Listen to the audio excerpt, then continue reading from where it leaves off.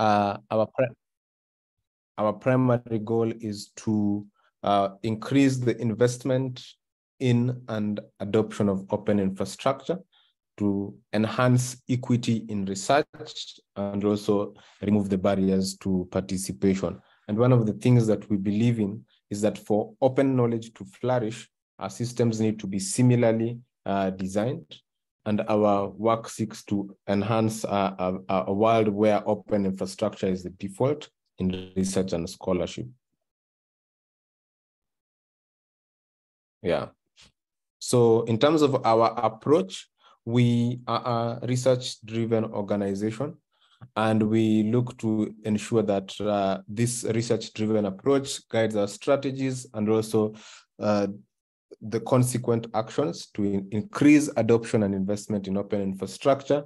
We provide resources and analysis to help funders and budget holders assess, evaluate, and make decisions about open infrastructure. And we pilot solutions and coordinate stakeholders to increase the sustainability of the sector to further a shared agenda for making open infrastructure the default in research. So in practice, what does this look like? So there are three main pillars to the work of investment, of investing in open infrastructure. Number one would be the 2024 fund. So the 2024 fund is a different initiative to the Open Infrastructure Fund, which is the main reason for this call today. But this is a fund that we are looking to build out for starting next year, where we are going to be kind of channeling funds to support the adoption and building of open infrastructure, and making sure that the systems are healthy, resilient, and sustainable. And then also we have a component called the data room, which is how do we now develop tools to allow decision makers to enhance the processes. So here we have tools like the catalog of open infrastructure services, a number of actionable reports and dashboards to guide investment in open infrastructure. And we also have the final component would be in terms of strategic support, which is where we leverage on targeted and grant-funded engagements to provide to providers, funders, and institutions to implement open infrastructure research and build the resilience and sustainability of the knowledge sector. So to the meat and bones of this discussion today, which is the Open Infrastructure Fund. So the Open Infrastructure Fund, previously it was going by the collective funding pilot. It aims to strengthen the sustainability and increase the resilience of open infrastructure that underpins research and knowledge creation. As I mentioned earlier, we are looking at developing a world where open infrastructure is the default in research and scholarship, and making sure that these systems are interoperable. So in terms of the overview of the fund itself, there are three main buckets that we are looking at funding. One would be capacity building, the other would be strengthening community governance, and the third would be critical shared infrastructure. So just a little bit of context into how we arrived at these three buckets. Last year, when we had an event called the Funders Summit, we had a participatory kind of budgeting exercise, and we had 6 different budget buckets that we were looking to finance. And out of that, through like also involvement in the community and kind of like design surveys that we've been running, we were actually able to kind of zone in on these 3 buckets as the ones that were most critical. So it was a collective and a participatory process that actually arrived at these 3 buckets.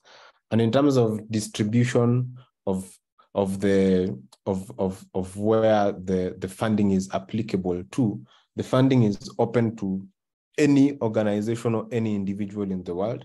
But what we are doing is also to break down those barriers to equity and access. We are ring-fencing 60% of the funds for individuals, organizations, and projects in low and middle income economies as defined by the World Bank. If you were to visit the IOI page where we have the collective fund information. You also have more information about the definitions that we used that I've just referenced. And in terms of the level of funding, we are looking at funding of between 5,000 to 25,000 US dollars. And for the duration of the award, we are looking at supporting these projects over a period of 2 years, starting from between November 1st and December 31st this year. And the deadline for applications is July the 31st, 2023. So still just over a month left to apply for this. So in terms of the three buckets that I already mentioned in terms of the funding areas, so the first one would be in terms of capacity building. And here we are looking at improving the technical reliability and security of open infrastructure services. So one of the things that I'd like to just point out as a disclaimer is this is meant as a guide, but it does not mean that the three kind of areas that we have here are the only ones that can be funded according to capacity building. Same applies to critical shared infrastructure, same applies to governance. So here we are looking at, for example, activities like creating and updating documentation to make it easier to onboard new contributors, maintainers, and users. We are looking at training institutional staff and users on implementing and using a new version of infrastructure. And we're also looking at, for example, organizing events to strengthen relationships / networks among contributors, maintainers, and or user communities. So these are just sample activities that could be included under the capacity building area. Next, we have strengthening community governance. And here we are looking at developing systems that ensure that infrastructure service acts in accordance with these values of openness, transparency, and accountability. So here, once again, we also have a number of different activities. For example, this could include organizing community workshops to discuss governance needs and, where applicable, also redesign these governance structures. We are also looking at potentially like convening a dedicated committee or working group of key stakeholders to lead work on diversifying governance, and also working to improve governance processes. For example, reviewing and evolving bylaws and other policies to also now cater to the fact that also things within the space are changing so much. And finally, in terms of the last kind of funding area that we have is critical shared infrastructure. So one of the things that I'd also want to point out is when we talk about critical shared infrastructure, this is also very contextual depending on which community you are looking at and what is important to that particular community. So we also are very flexible, and depending on the justification for this in the project proposal, we would be very open to different ideas. But here we are looking at efforts that would push people to directly collaborate and work across existing systems. So also when you're referencing back to the FAIR principles, when you talk about the aspect of interoperability, I think that also applies directly to this. And for example, one of the efforts that could be here would be, for example, sharing the technical development across 2 or more open infrastructure teams to enhance interoperability. And also maybe it could be adaptation and customization of existing infrastructure services to serve a local community's needs. For example, this could be language localization, because for the most part, particularly when you're looking at communities in Africa, Latin America, Asia, there might be a need for us to translate into different languages. So in terms of the geographical focus, one of the things that I mentioned is we are ring-fencing 60% of the total funds. So given the fact that the fund itself is around $130,000 US, so around 78,000 dollars is going to be ring-fenced for individuals and organizations working in low and middle income economies. And also, one of the things that I would want to point out, for example, is that if you're working in, let's say, the global north, but are supporting communities in the global south, then you can also be able to just justify that in your application. And then also we are accepting applications both in English and in Spanish. And then also in terms of the application process, so you must apply through the Open Review portal. So we suggest registering for an account as soon as possible. The reason for this is that sometimes approval of the account might take up to 24 hours. So the sooner you actually set up the account on Open Review, the better it is. And also one of the important things to note here is that in the spirit of transparency, all of the applications that we receive are going to be openly reviewed. So by submitting to an application, you agree that your proposal will be accessible and publicly reviewed. And then also we have a number of templates for drafting the proposals that are available on our website. The link is here.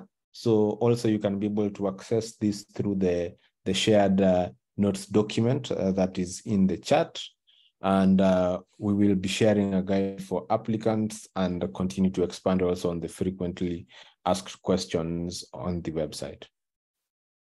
So in terms of the key dates to note for this particular process, we already are accepting applications up to the 31st of July. And also we have these office hours sessions. We had one last week, and we're also going to have another one on July the 6th. And then the deadline for proposals is midnight of July 31st, UTC.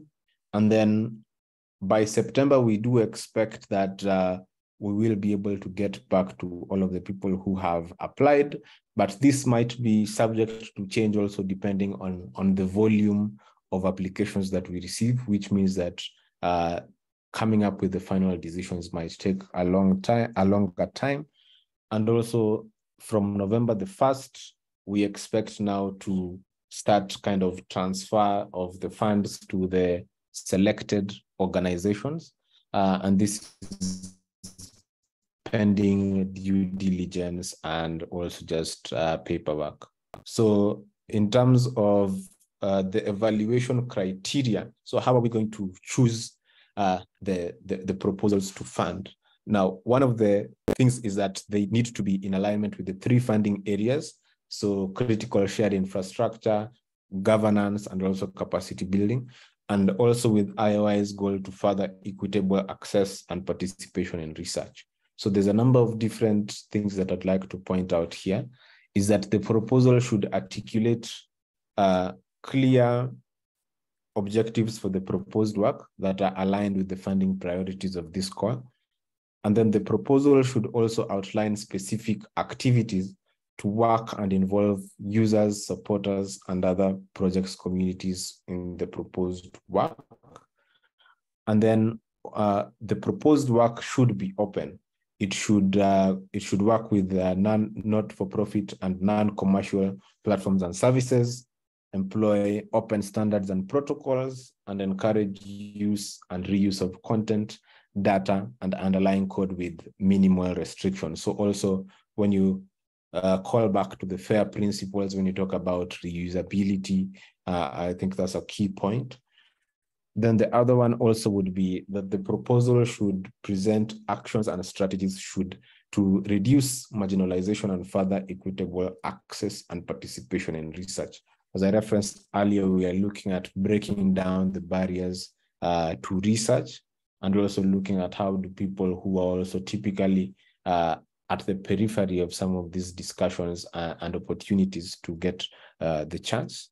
Then also we are looking at another evaluation criteria, which would be the evidence of an unmet need. So we are looking at also funding areas that typically would not be able to get funding, or maybe the hurdles for them to get funding are very, very difficult.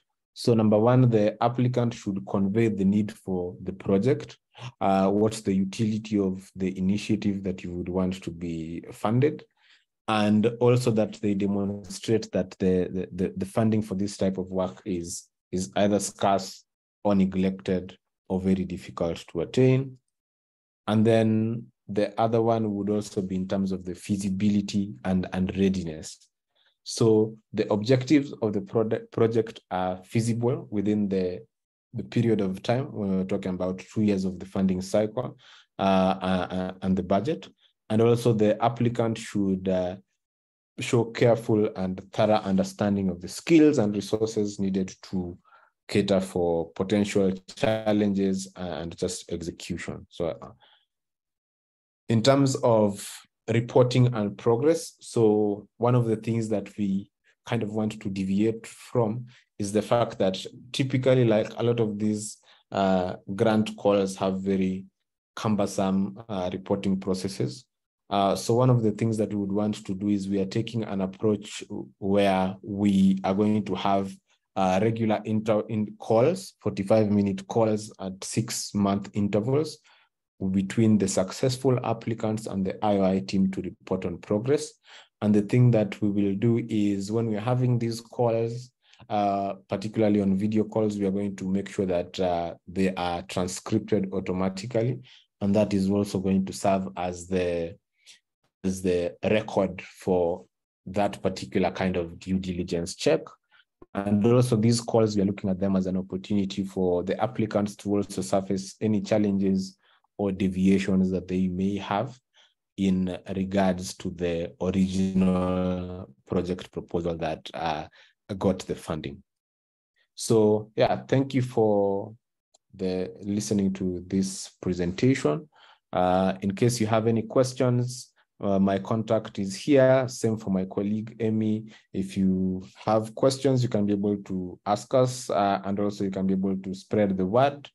But for now, let me pause here and then take maybe some questions that might be on the shared document. But also, if you want to just ask a question, you can also be able to raise your hand and we'll give you the opportunity to ask. So thank you. Thanks, Jerry. I'm seeing one question here on the shared notes document, so maybe we'll start there. But as Jerry was mentioning, if we have a relatively small call here, if you just want to kind of raise your hand and unmute and ask directly, that's also completely fine. So the question here is there a link between the funding pilot and the catalog of open infrastructure services as an evidence of alignment? Okay, thank you for that question. In terms of the alignment between COIS and the funding call, I would not say that there's a direct linkage to that, because for this particular call for proposals, we are looking at funding initiatives that maybe, for example, have an unmet need or have difficulties in accessing funding.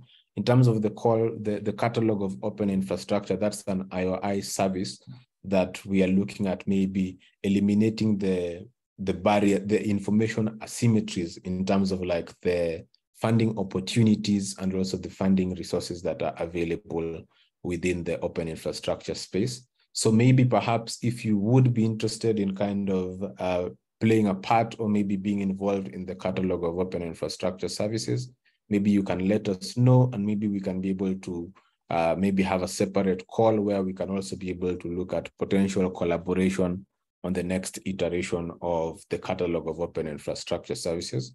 It's now a prototype, but we are looking at kind of refining it and developing it further, but of course with the input of the community. So any questions or any kind of additional conversations about catalog of infrastructure, we'd be happy to do that on a separate call.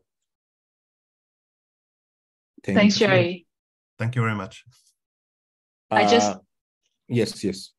I'd just like to add on to that question in terms of the evidence for alignment, because knowing that we did actually mention the catalog specifically within the call for proposal, the idea is that I think while Jerry is like absolutely spot on in terms of the fact that there is no direct link between the kind of two projects, if you will, within IOI at the moment, the way that we thought about, you know, transformative influence and openness within COIS is a useful reference as you come to think about the openness aspect of your project in terms of whether or not you're maybe working with open and non-commercial, not-for-profit infrastructures, but also thinking about, there is a question within the application form that asks you in terms of how, you know, the project will meet the needs of user and contributor communities.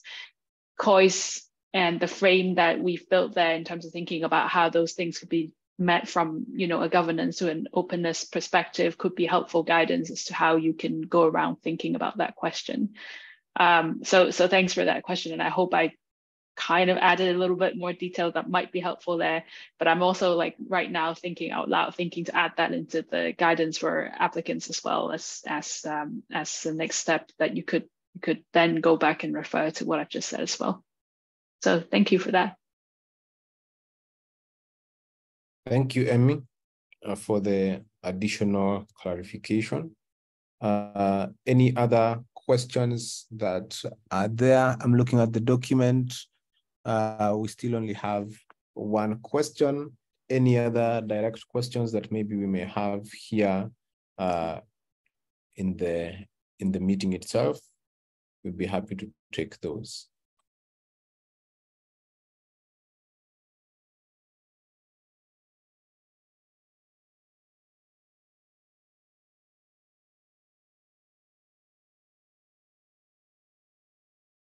I guess it seems maybe more questions. If no questions are arising immediately, then once again, you can be able to reference our emails that are included in the presentation in the shared notes document. We'd be happy to answer any questions. And also, as you begin the process of applying, if you get across maybe any challenges that you may be facing, also we are here, just send us an email and we'll be happy to support you best way that we can be able to do that. Oh, no worries, Thomas. This is fully understandable. Sometimes the questions come after the call is done. So I'm on the same boat sometimes. So I fully relate. But anyway, thank you guys for attending this call. It's been a pleasure to facilitate this. Once again, if you have any questions, reach out to us. Also share this call to other communities, other people who you feel may benefit from this particular fund. And yes, we keep engaging. So thank you, and I wish you all a lovely day ahead.